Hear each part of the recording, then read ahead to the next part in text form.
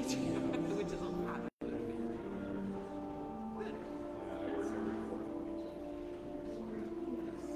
Very nice. It's good to see you.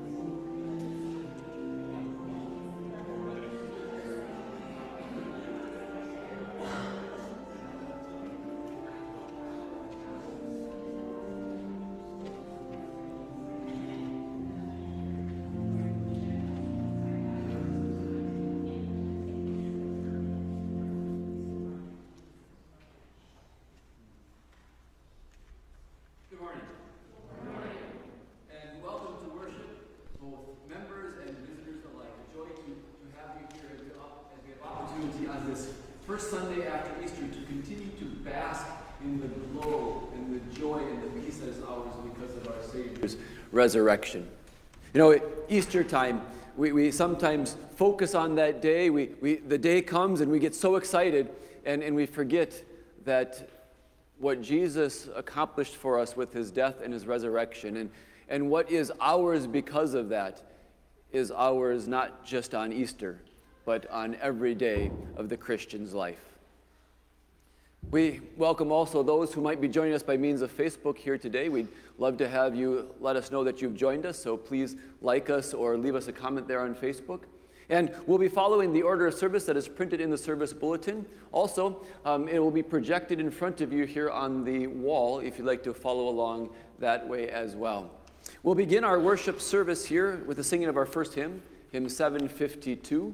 And our service theme and thought really revolves around this truth, that because those who wrote Scripture, wrote the Bible, were witnesses of these events, we can be sure that our faith is resting on something sure and certain, and Jesus does not demand a blind faith from us. So we begin with the singing of the first hymn, hymn 752. You'll find it in the blue hymnal that is underneath your seat. God's richest blessings to you on your worship.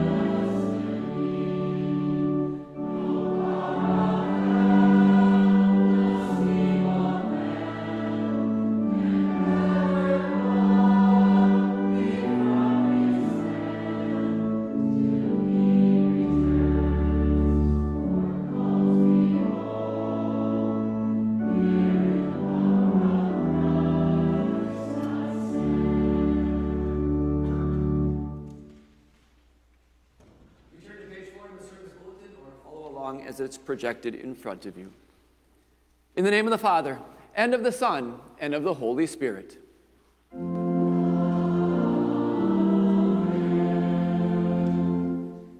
Beloved in the Lord, let us draw near with a true heart and confess our sins to God our Father, asking him in the name of our Lord Jesus Christ to grant us forgiveness. Holy and merciful Father, I confess that I am by nature sinful, and that I have disobeyed you in my thoughts, words, and actions. I have done what is evil, and failed to do what is good. For this I deserve your punishment, both now and in eternity.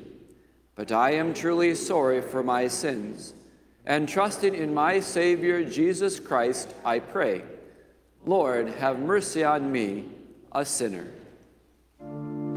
Have mercy on us. Christ, have mercy on us. Lord, have mercy on us.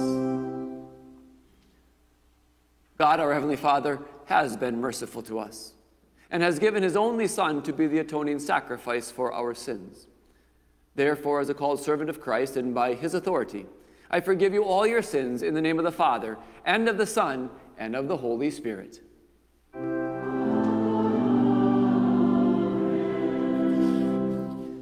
In the peace of forgiveness, let us praise the Lord. Glory be to God on high, and on earth peace, goodwill toward men.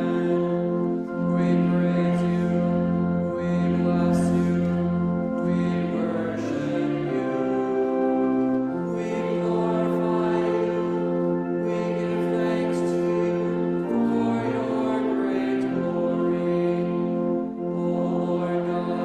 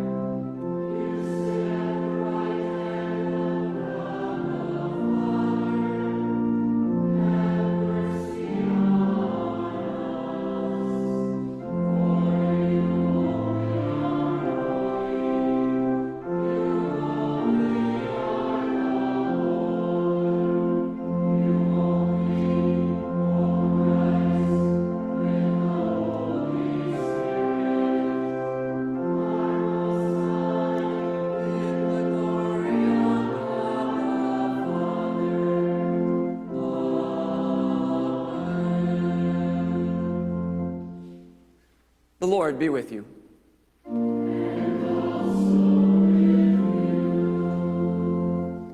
Let us pray. O risen Lord, you came to your disciples and took away their fears with your word of peace. Come to us also by your word and sacrament, and banish our fears with the comforting assurance of your abiding presence. For you live and reign with the Father and the Holy Spirit, one God, now and forever. Amen.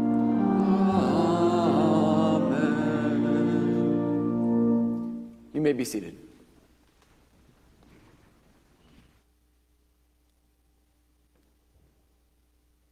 Our first lesson this morning comes to us from the book of Acts, chapter 5, as we read a select portion of verses from that chapter.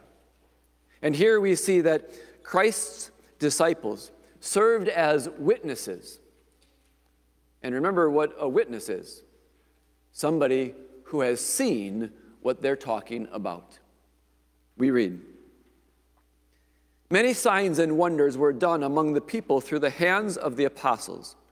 With one mind, they all continued meeting in Solomon's colonnade. The high priest rose up, along with his associates, that is, the party of the Sadducees, because they were filled with envy. They arrested the apostles and put them in the public prison. But during the night, an angel of the Lord opened the doors of the prison, brought them out, and said, 'Go, stand in the temple and keep on telling the people the whole message about this life.' After they heard this, they entered the temple courts at daybreak and began to teach. When the high priest and his associates arrived, they called together the Sanhedrin, that is, the whole council of elders of the people of Israel. Then they sent orders to the jail to have the apostles brought in. But when the officers arrived, they did not find them in the prison. They returned and reported, We found the prison securely locked and the guards standing at the doors, but when we opened them, we found no one inside." And the captain of the temple guard and the chief priests heard these words. They were puzzled about them, wondering what could have happened. Then someone came and reported to them, "Look, the men you put in prison are standing in the temple courts and teaching the people." Then the captain went with the officers and brought the apostles in without force, because they were afraid that the people might stone them. After they brought them in, they had them stand before the Sanhedrin. The high priest asked them, "Did we not give you strict orders not to teach in this name? Look, you have filled Jerusalem with your teaching, and you are determined to bring this man's blood down on us." But Peter and the apostles replied, "We must obey God rather than men. The God of our fathers raised Jesus, whom you arrested and killed by hanging him on a cross. God exalted him to his right hand as Prince and Savior, to give repentance to Israel and the forgiveness of sins. We are witnesses of these things, and so is the Holy Spirit, whom God has given to those who obey him." This is the word of our God. At this time, our choir will sing their anthem.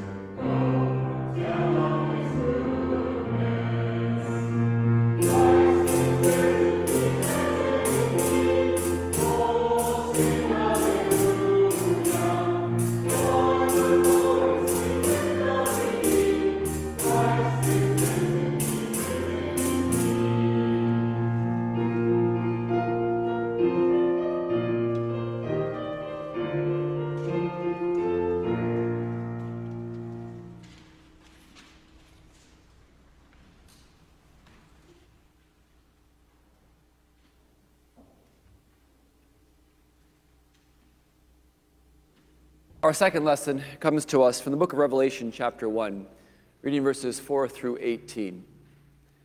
And in these words, we hear our Savior promise his people, promise the churches, that he will be with them as they continue to share the light of the gospel, even in the midst of persecution.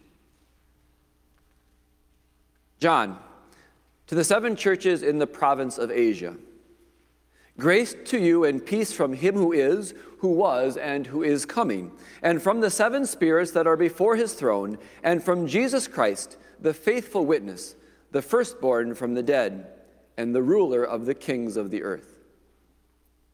To him who loves us and has freed us from our sins by his own blood, and made us a kingdom and priests to God his Father, to him be the glory and the power forever. Amen. Look, he is coming with clouds, and every eye will see him, including those who pierced him.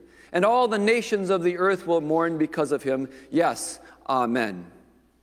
I am the Alpha and the Omega, says the Lord God, the one who is, and who was, and who is coming, the Almighty. I, John, your brother and companion in the suffering and kingship and patient endurance in Jesus, was on the island called Patmos because of the word of God and the testimony about Jesus. I was in spirit on the Lord's day, and I heard a loud voice behind me, like a trumpet, saying, "Write what you see on a scroll, and send it to the 7 churches, to Ephesus, Smyrna, Pergamum, Thyatira, Sardis, Philadelphia, and Laodicea." I turned to see the voice that was speaking to me. When I turned, I saw 7 gold lampstands, and among the lampstands was one like a son of man. He was clothed with a robe that reached to his feet, and around his chest he wore a gold sash. His head and his hair were white, like white wool or like snow. His eyes were like blazing flames. His feet were like polished bronze being refined in a furnace. His voice was like the roar of many waters. He held 7 stars in his right hand. A sharp, 2-edged sword was coming out of his mouth. His face was shining as the sun shines in all its brightness. When I saw him, I fell at his feet like a dead man. He placed his right hand on me and said, "Do not be afraid. I am the first and the last, the living one. I was dead, and see, I am alive forever and ever. I also hold the keys of death and hell." This is the word of our God. Alleluia, alleluia. Christ is risen. He is risen indeed. Alleluia. Blessed are those who have not seen and yet have believed. Alleluia.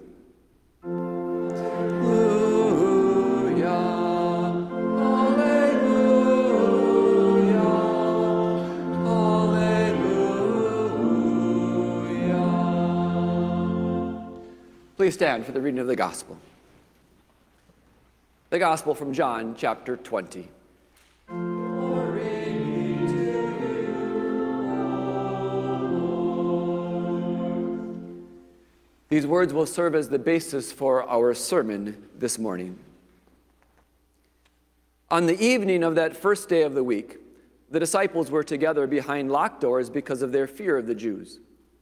Jesus came, stood among them, and said to them, "Peace be with you." After he said this, he showed them his hands and side. So the disciples rejoiced when they saw the Lord. Jesus said to them again, "Peace be with you. Just as the Father has sent me, I am also sending you." After saying this, he breathed on them and said, "Receive the Holy Spirit. Whenever you forgive people's sins, they are forgiven. Whenever you do not forgive them, they are not forgiven." But Thomas, one of the 12, the one called the twin, was not with them when Jesus came. So the other disciples kept telling him, "We have seen the Lord." But he said to them, "Unless I see the nail marks in his hands, and put my finger into the mark of the nails, and put my hand into his side, I will never believe." After 8 days, his disciples were inside again, and Thomas was with them. Though the doors were locked, Jesus came and stood among them. "Peace be with you," he said. Then he said to Thomas, "Put your finger here and look at my hands. Take your hand and put it into my side. Do not continue to doubt, but believe." Thomas answered him, "My Lord and my God." Jesus said to him, "Because you have seen me, you have believed. Blessed are those who have not seen and yet have believed." Jesus, in the presence of his disciples, did many other miraculous signs that are not written in this book. But these are written that you may believe that Jesus is the Christ, the Son of God, and that by believing you may have life in his name. This is the gospel of the Lord.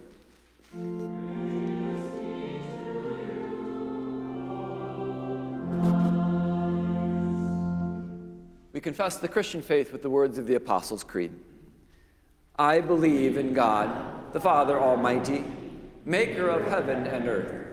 I believe in Jesus Christ, his only Son, our Lord, who was conceived by the Holy Spirit, born of the Virgin Mary, suffered under Pontius Pilate, was crucified, died, and was buried. He descended into hell. The third day he rose again from the dead.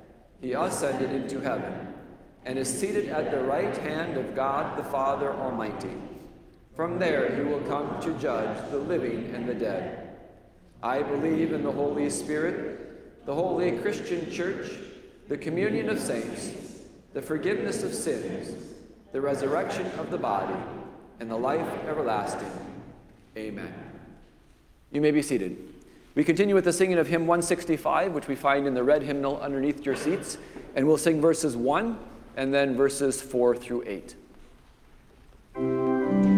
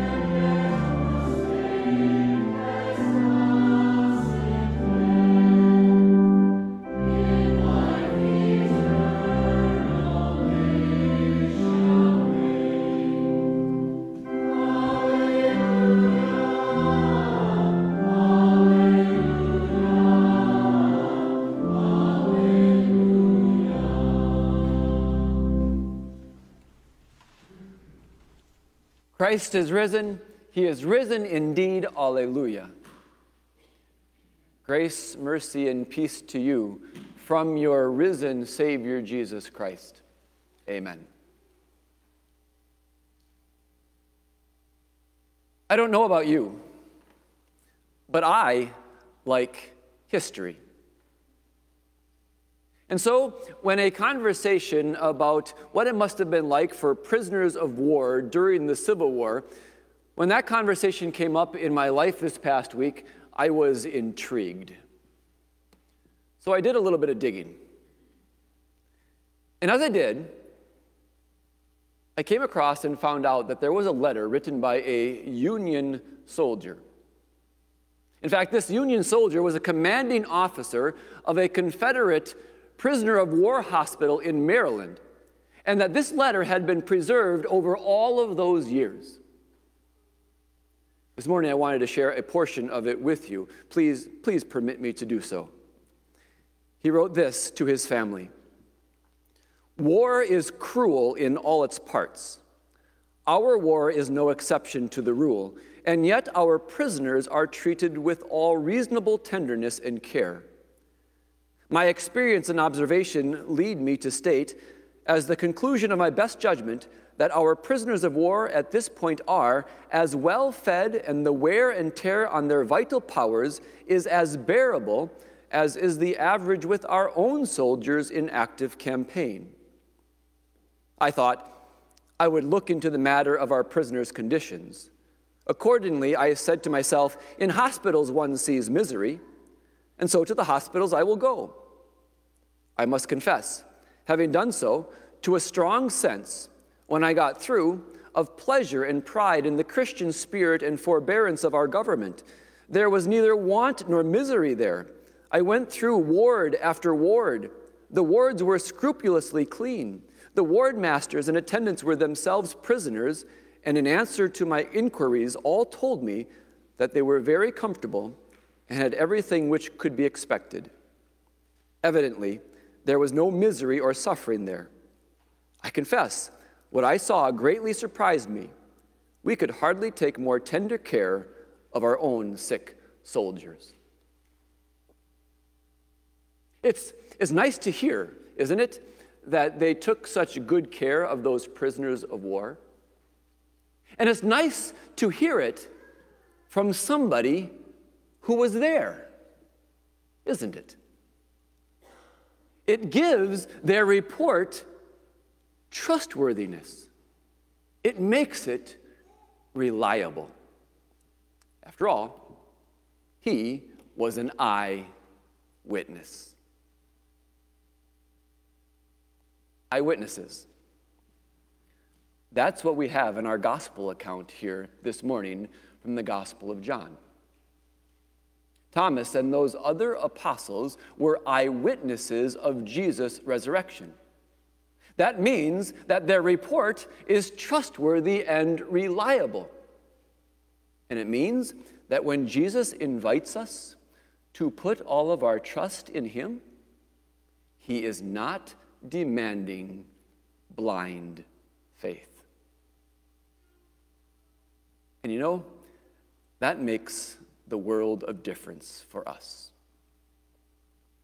Now, the risen Christ on Easter Day had appeared to Mary Magdalene, to those other women, to Peter, and even to those Emmaus disciples.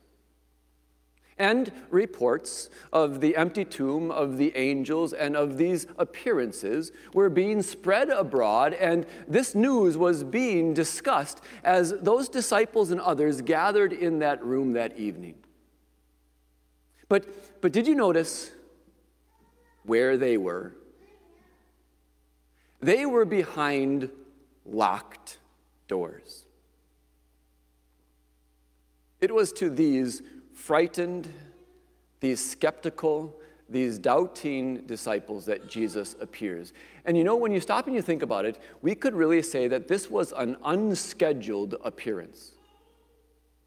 And what I mean by that is that before Jesus' death, he had told his disciples that he would meet them in Galilee after his resurrection. That's 80 miles to the north of Jerusalem. And then the angels repeated that directive Easter morning, and Jesus himself repeated it to those women who came to the tomb that morning. Kind of like that person, who's so excited to give a present to someone that they don't wrap it. Jesus was so excited to see his disciples. You see, he wanted to calm their fears. He wanted to remove all their doubts. He wanted to make it sure, beyond the shadow of a doubt, that he had risen and that they would know that. And so he comes. But there was one apostle who wasn't there to see him. Thomas. And it's not hard to imagine what that next week must have been like for the rest of the disciples. Every single day, they would have been talking to Thomas. Thomas, it's true, we've seen him. We were there behind those locked doors, and he was there. He showed us his hands and his feet. And yet Thomas said, I just can't believe it. I'll only believe it if I see it. In fact, I need to touch him.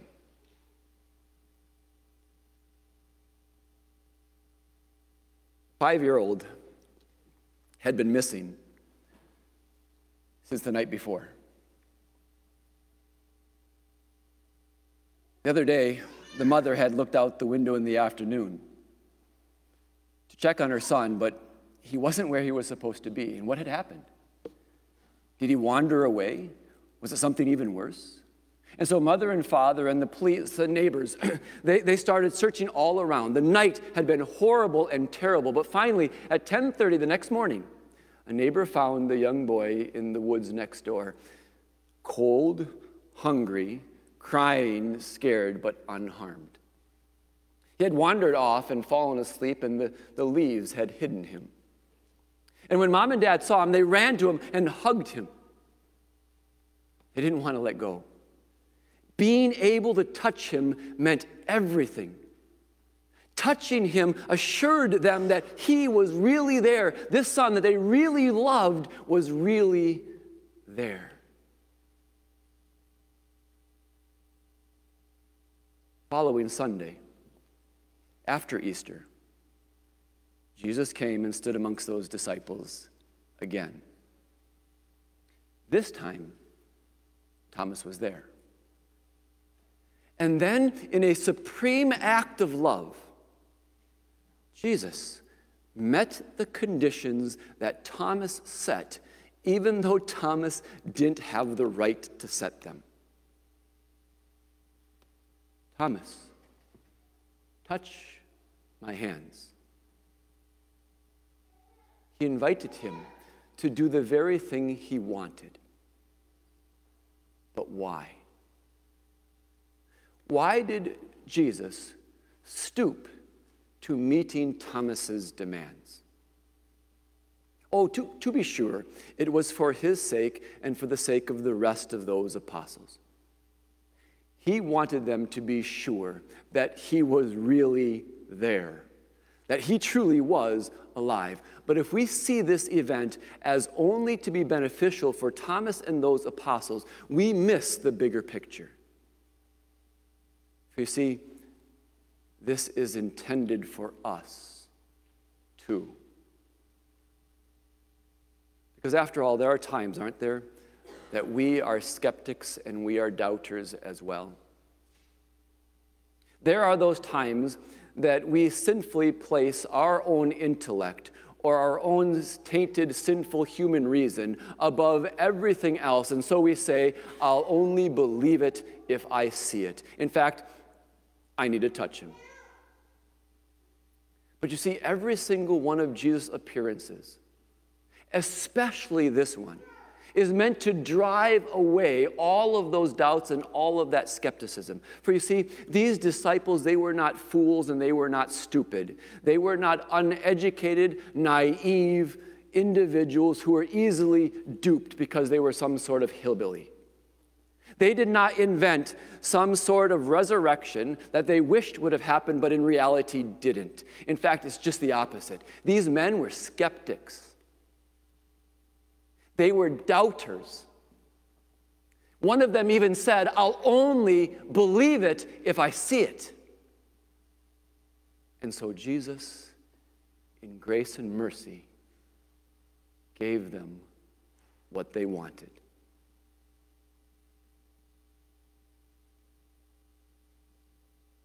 Stood in front of them so they could see him with their very own eyes. He invited them to touch him. And through these disciples, we too see our risen Savior. Through these eyewitnesses, we too touch our risen Savior. That's why Jesus wanted them to touch him. That's why he invited them to touch him.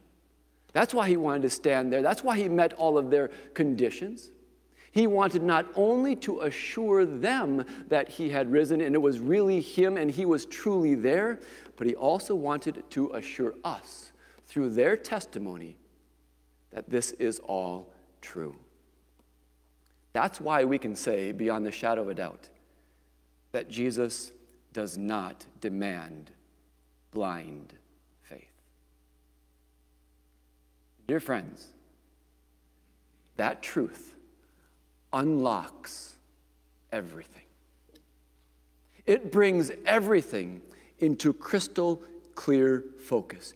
Jesus is exactly who he says he is. He did exactly what he said he was going to do. He is true God, and everything he says is true. And that's really important, especially when it comes to understanding ourselves. Because you see, Jesus is the one who said this: flesh gives birth to flesh. And what he meant when he said that is this: that when Adam and Eve chose to sin in the Garden of Eden, they brought sin and guilt upon themselves along with the consequences of death. And as a result, all of their descendants who have been born in the natural way have been born in this sinful condition, and that includes you and that includes me. And this sinful condition so thoroughly corrupts us that it places us underneath God's judgments. It makes us enemies of God and leads us to sins of thought and word and deed and separates us from our holy God. And that's a problem because Jesus has also said, "Be perfect, therefore, as my heavenly Father is perfect." But because of our sinful nature, that's an impossibility. But that's not an excuse. No matter how we try to justify what we do, we cannot flatter God into ignoring the facts. No matter what we say, we cannot get him to ignore our sins. There's nothing we can do to make ourselves righteous. Our best is not good enough. We can't try to compare ourselves to others. And we know it's true because Jesus says so. And he has risen from the grave. And you know, when we rightly see our sin in the light of God's holy law, we see just how serious and deadly they are. We see how hopeless and powerless sin makes us. We see that we have made ourselves fit for nothing but God's wrath and hell. Like those disciples, we too are filled with fear. But you see, is to people just like you and me, trembling behind the locked doors of our horrid sin and doubts, that Jesus comes and says, "Peace be with you." And because he has risen from the grave, we know that it's true. For just look how he shows those nail marks in hands and feet to his disciples and to us, and shows that wound in his side. It's really Jesus. He really is alive. And let that sink in for just a moment. The wounds of Jesus are gruesome. They're painful. His wounds are the marks of the wrath of God against sin and unbelief, against our sin and unbelief. That's what he shows us. But dear friends, by those wounds, our sin have been paid for. By those wounds, our guilt is covered. By those wounds, our death is defeated. By those wounds, heaven has been opened. By those wounds, God becomes a dear Father, not an angry judge for all those who trust in Jesus with repentant faith. But Pastor, you might say, there's so many things in this world that still cause me to doubt. Look at all the troubles that come into my life. Look at all the evil in this world. How could God ever let that happen? But remember, when we see a living, risen Savior standing in front of us, we know that everything that he says is true. And what are some of those things that he has said? He has said there are going to be troubles in this life because of sin. But he also tells us those troubles have a beneficial purpose, to lead us to repent and to rely and trust on him even more. He says that those troubles, they are not evidence of my absence, but rather a reminder that you are not to love this world or the things of this world. Rather, set your mind on things above. And then he tells us and promises us, and remember, I've overcome this world. So whatever your doubts, place them into the hands of Jesus. For you see, there is no problem, no trouble, no doubt so heavy that he can't handle it. I mean, after all, he's already handled our death, hasn't he? There is no situation so prickly that he doesn't want to touch it. He's already handled our sin, hasn't he? Look at the nail marks. Touch your risen Savior. Believe that his wounds are for you. Those wounds paid the guilt of your sin. The blood that flowed from his side has covered over all of our guilty stains. That's what's most important. That's the answer in the midst of trials. You are fully and freely forgiven. What he says is true. Through faith in Jesus Christ, you are a child of God and an heir of heaven.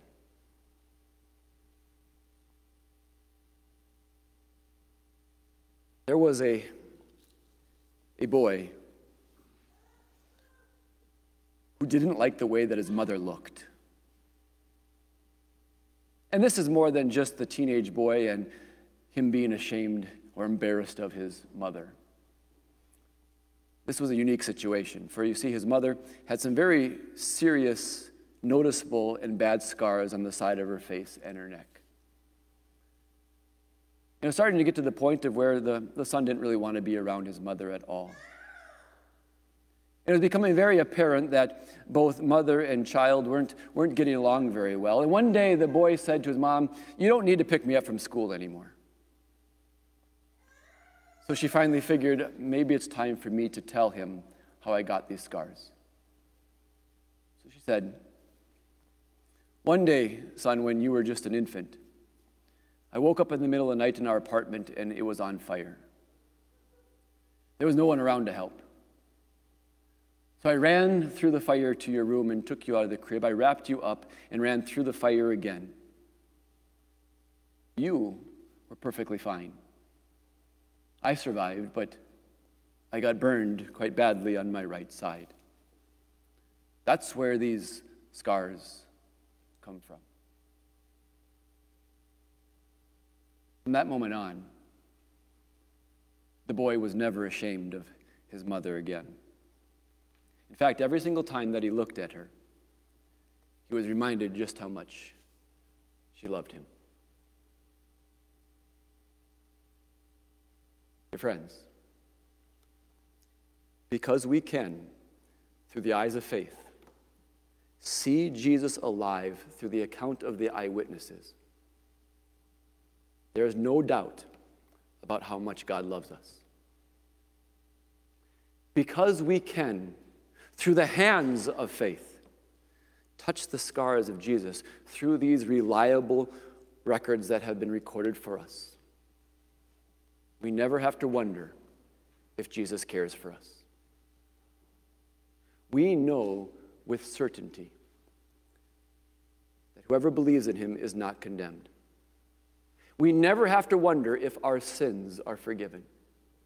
We know beyond the shadow of a doubt that in all things he works for the good of those who love him. We know with absolute certainty that although we were dead in our trespasses and sins, he has made us alive through faith in Jesus Christ. And dear friends, that is not blind faith. That's real, saving faith. Amen. Please stand. And now the peace of God, which surpasses all understanding, will guard and keep your hearts and your minds through faith in Christ Jesus. Amen.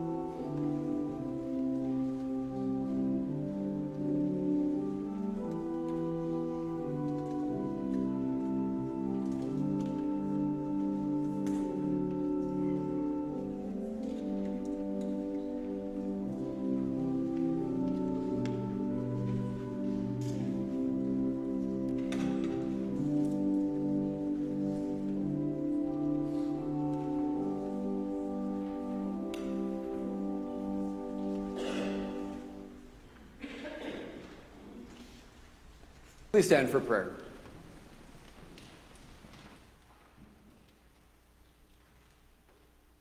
O precious Savior Jesus Christ, there is no work or sacrifice we can do to turn away God's wrath from us. But eternal thanks be to you, because through your suffering and death on the cross, you have won full pardon for our sins and established peace with God in our behalf. This peace God announced unmistakably to the whole world when he raised you from the dead. Now peace and forgiveness is ours.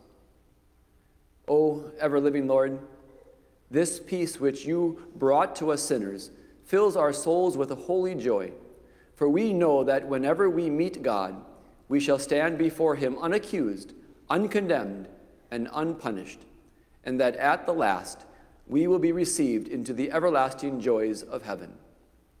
Let this Easter and resurrection joy be ours now and forever. And, O Lord, we now come before you with all of our wants and our other desires as we come to you in the prayer that you have taught us. Our Father, who art in heaven, hallowed be thy name. Thy kingdom come, thy will be done on earth as it is in heaven. Give us this day our daily bread, and forgive us our trespasses, as we forgive those who trespass against us. And lead us not into temptation, but deliver us from evil. For thine is the kingdom, and the power, and the glory, forever and ever. Amen.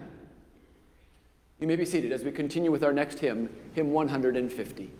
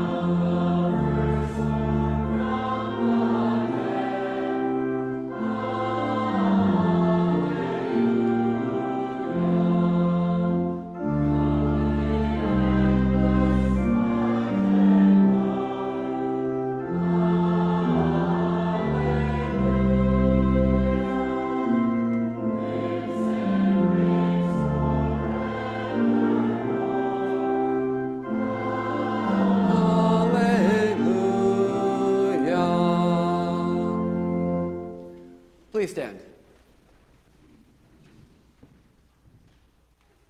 Blessed Lord, you have given us your holy scriptures for our learning. May we so hear them, read, learn, and take them to heart, that being strengthened and comforted by your holy word, we may cling to the blessed hope of everlasting life. Through Jesus Christ our Lord, who lives and reigns with you in the Holy Spirit, one God, now and forever.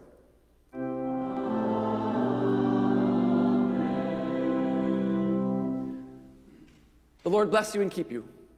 The Lord make his face shine upon you and be gracious to you. The Lord look upon you with his favor and give you peace. Amen.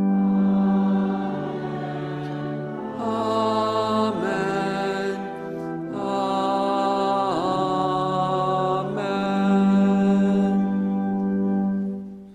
You may be seated for our final hymn.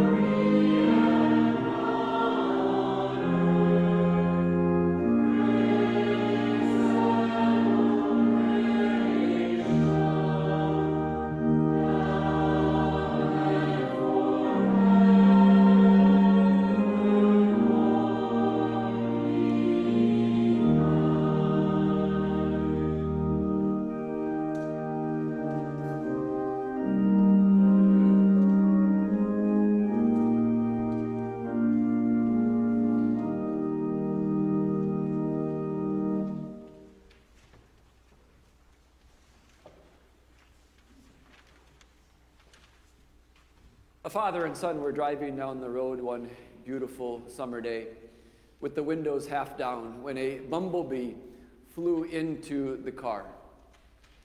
The child in the back, severely allergic to bee stings, started crying out, "Dad, Dad, there's a bee, there's a bee, there's a bee!" As it buzzed around, Dad calmly reached out and grabbed the bee in his hand. He held it there for a few moments and then opened his hand. The bee started buzzing around once again, and the child started frantically saying, "Dad, Dad, the bee, the bee!" He turned around to his son and said, "Son, it's okay."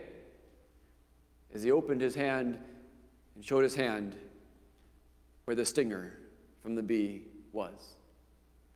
"He's already stung me, son. He can harm you none." That's our Lord and Savior, Jesus Christ. He took the sting of sin, the sting of death, the sting of Satan's accusations, the sting of the Father's wrath, all for us. In Holy Scripture, through eye and ear witnesses, He shows us the nail marks on hand and feet, so that all those who trust and know Jesus Christ as their Savior, the sting of all those things is gone. That's the joy of Easter. Once again, wonderful to meet with you here this Sunday, and that very special welcome to all of you who are visiting with us here today as well. We'd love to have you visitors to take a moment and sign our friendship register that you find on the square table in the gathering area. We also invite you and welcome you to stick around for some coffee, some cookies, and some fellowship. And if you have time and are able, we'd also love to have you stick around for Bible class, which is afterwards from 9:15 to 10:15. And we also have Sunday school for our children. They break off into different classrooms to learn a Bible story lesson. So we'd love to have those children stick around as well. Just a couple of announcements to draw your attention to here real quickly, and that is, please note, we will have our congregational voters meeting today. That'll be at 11 o'clock at our Cataract campus. Our next Worship at the Cross, which is a worship service designed for those with developmental disabilities. That's going to be this coming Saturday on the 30th of April. We also have a snack and a craft at that time. And then also take note that if you would like to have a faith t-shirt, there's a sign-up sheet on the white table in the gathering area, and you can sign up, and that t-shirt will be provided for you. Maybe one final thing that I remembered here is that there is information for the congregational voters meeting, if you wanted to see it ahead of time, sitting on that white table as well. And then before we go and are ushered out this morning, we will watch April's edition of our Wells Connection. God's richest blessings to all of you, and God be with you till we meet again.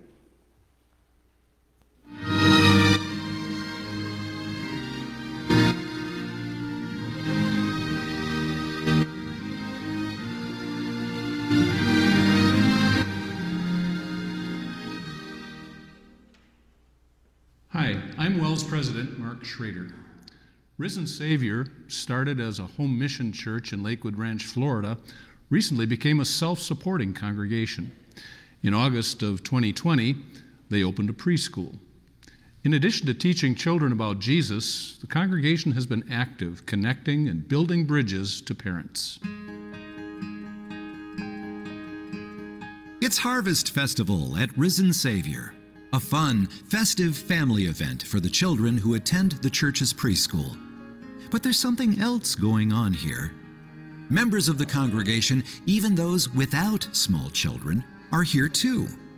They're connecting with parents, creating an inviting atmosphere, and building relationships. We've invited our congregational members to come and just to be a part of the school and to get to know the children and the families and trying to merge those two into one family.